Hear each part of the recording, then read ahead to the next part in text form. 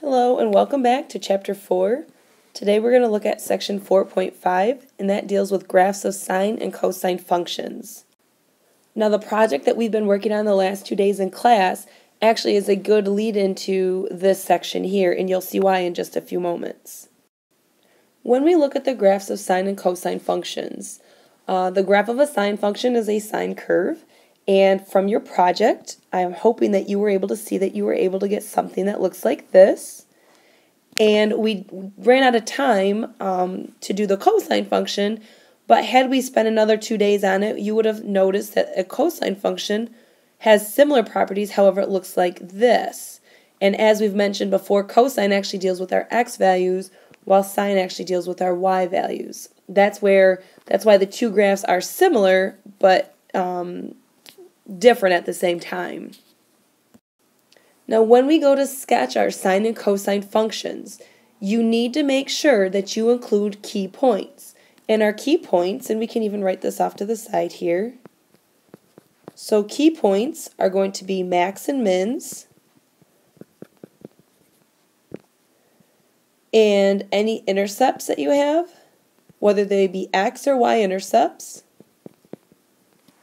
and any other critical behavior that you happen to notice. When we get to the section that deals with tangents, you'll see that there are going to be asymptotes that you'll also have to include. So if you would on your own, just take a quick second to pause the video, look at both of these graphs, and I'd like you to kind of notice that you have kind of some key things happening at the same intervals between the sine and cosine functions, and that also you have peaks and valleys. Maxes and mins are the same for both. Min and maxes are going to be -1 and 1 on both graphs for your y values. Your domain is going to be all real numbers for both. The only difference, and maybe we should write this down, so we have domain for the sine is going to be all real numbers, and domain for cosine will be all real numbers. We said our range was going to be from -1 to 1. Remember, ranges are y values. And then the only difference really then is our symmetry. And our symmetry is going to be with respect to the origin for sine. So our origin. So this, all of the shorthand stuff here means symmetry with respect to the origin. And then our symmetry for our cosine function is going to be with respect to the y axis. So really our symmetry is the major difference between these two graphs. And I guess one other thing I would like to point out, and this is actually a discussion for another section later on this year, but if you actually take your cosine graph and shift it over to pi over 2, you'll actually have a sine function itself. So if you take this whole graph from 0 to 2 pi, and you shift everything over in, let's say to the right, it truly doesn't matter, but in this case let's shift it over to the right, pi over 2 units, and everything along this line shifted over pi over 2 units, you should notice that you're going to end up with this part of your sine curve. So keep that in mind when we come to talk about this here in a couple sections. Now, when we are graphing sine and cosine functions, we have two generic formulas for the equations. We're going to use y equals d plus a times the sine of the quantity of bx minus c, or we have y equals d plus a times the cosine of bx minus c. And here over the course of the next couple of slides, we're going to see what each variable actually means. So let's start out by looking at a. A is what we call our scaling factor. If you take the absolute value of a and it's greater than 1, then we're going to end up with a vertical shrink of our standard sine or cosine function. If the absolute value of a is less than 1, then we're going to end up with a vertical shrink. Now, we already talked about how our graph kind of currently goes between +1 and -1 for a standard sine or cosine graph. Now, based on a right here, if a is anything other than a 1, then we're actually going to be going back and forth between a negative a and a positive a, and that ultimately comes down to the fact because a is what we call our amplitude. And amplitude, remember, is kind of the height of your graph. the next thing we're going to look at is the variable b. We can actually use the variable b to calculate the period, or how often our graph is going to repeat itself. And to calculate the period, you're going to take 2 pi and you're going to divide it by that b value. Now b is the coefficient of x here. If b is between 0 and 1, our graph is going to witness a horizontal stretch. And if b is greater than 1, then we're going to get a horizontal shrink. Now, kind of a neat thing that we can do is we can take our period, divide it by 4, and obtain all of our critical points or critical numbers that occur on our graph. And we're going to do an example with this. So I'll show you how to do that here in just a second. So for example 1, we're going to sketch the graph of y equals cosine of x divided by 2. So the first thing we're going to do is we're going to identify a few key pieces. Now our a value, remember, is the number that comes before the actual cosine stuff itself. And in this case, there is nothing, so I know that a is equal to 1. And because a is equal to 1, we have no stretch or shrink. So we know that we're going to be bouncing back and forth between a positive and negative 1 on the y-axis. Now, let's go and calculate the period. The period, we know, could be found by taking 2 pi and dividing it by b. Well, in this case, I really have 2 pi divided by b is actually going to come from right here, and I can rewrite that as 1/2 times x, so b is really going to be 1/2. Now, please don't be quick to jump to the conclusion that 2 divided by 1/2 is 1, because 2 divided by half is really 4. So the period then is really 4 pi. Now, I also mentioned to you that we could find critical numbers or critical points. So I'm going to say CP for critical points is going to be found by taking our period of 4 pi and dividing that by 4. And this is going to give me pi, which, let me fix that. So for every increment of pi, we're going to have a critical point.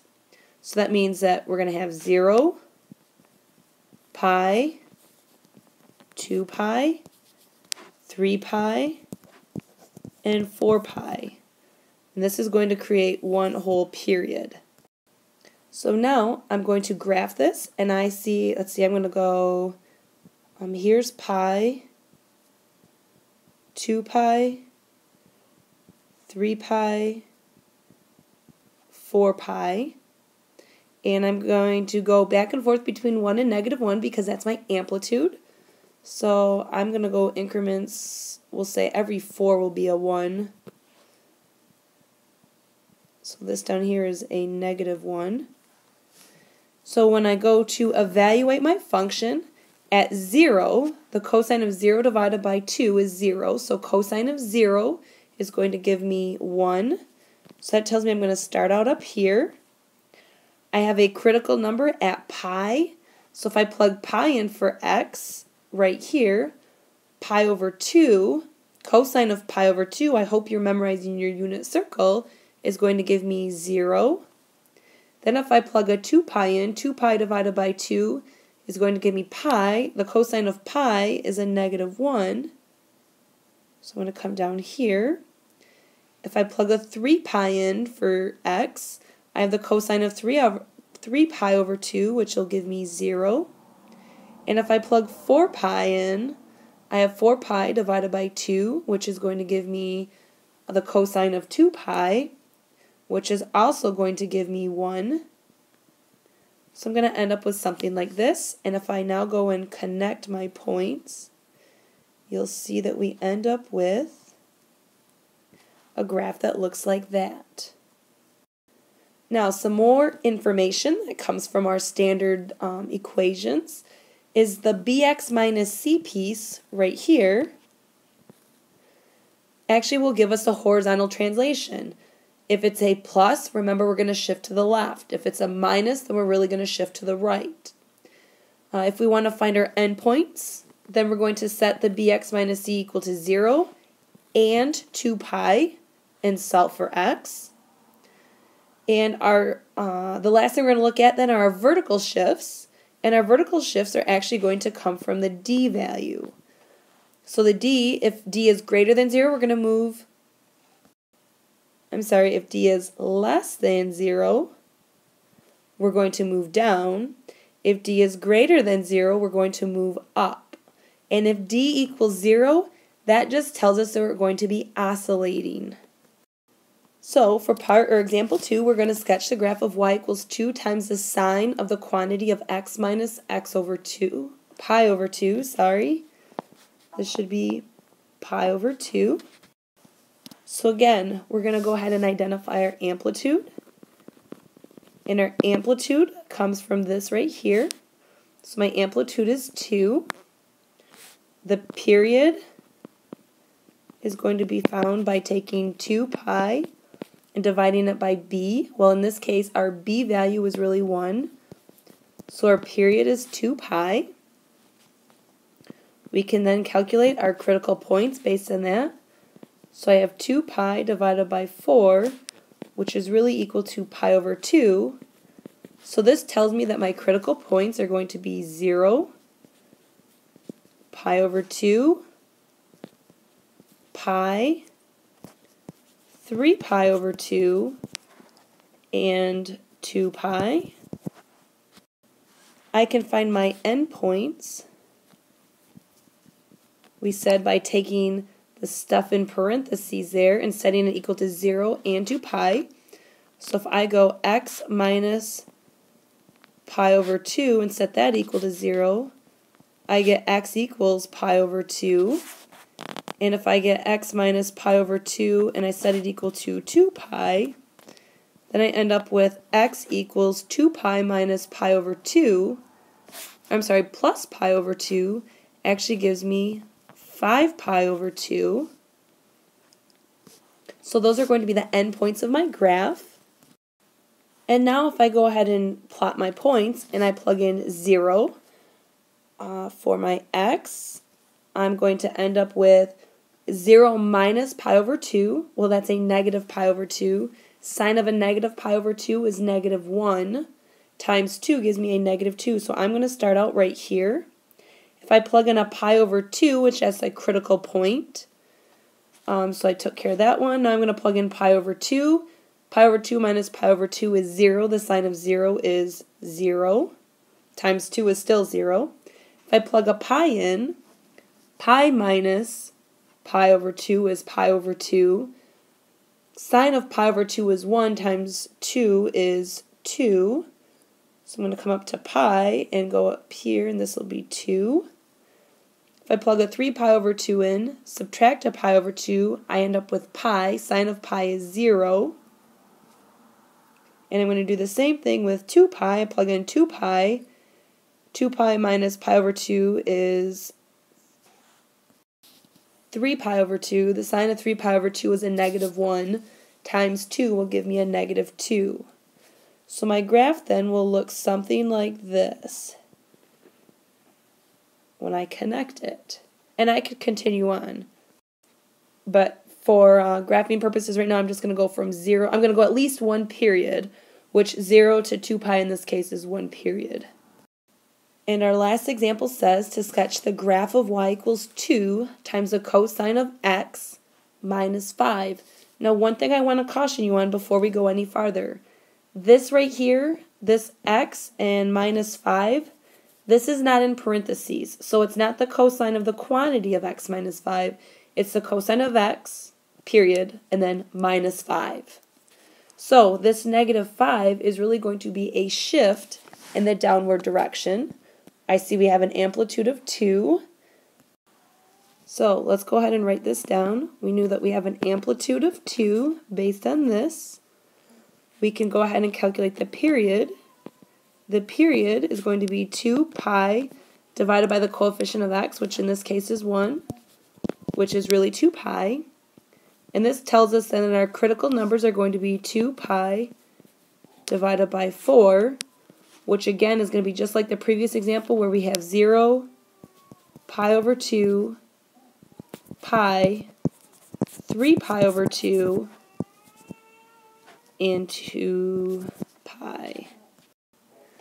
So now, when we go ahead and start plugging in critical numbers, if I plug in 0 for x, I have the cosine of 0 is 1, times 2 is 2, and 2 minus 5 is a negative 3. So at 0, I'm going to end up with a negative 3, which is right here. Then at pi over 2, cosine of pi over 2 is 0 times 2 is still 0. 0 minus 5 is a negative 5. So I'm going to come down here.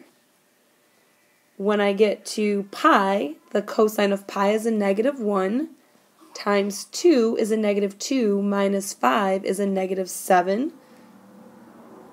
So I'm going to be right here. At 3 pi over 2, I'm going to have a cosine of 3 pi over 2 is 0 times 2 is still 0. 0 minus 5 is a negative 5. So I'm going to end up swinging back this way. And the cosine of 2 pi is 1 times 2 is 2, and 2 minus 5 is a negative 3, so we're going to be right back to here. And if I connect these, then we'll see that we end up with something that looks like this. And we know that we're going to probably start going down. I'm going to guess it's going to look something like that. But you don't have to continue on. I mean, you can do as much or as little. Sometimes you are told that you have to graph from a negative 2 pi to a positive 2 pi, but in this case, we're not given that, so if you just do one period, that is fine. And at this point in time, we are going to conclude section 4.5, and I will see you guys all in class, and I hope you enjoy the rest of your weekend.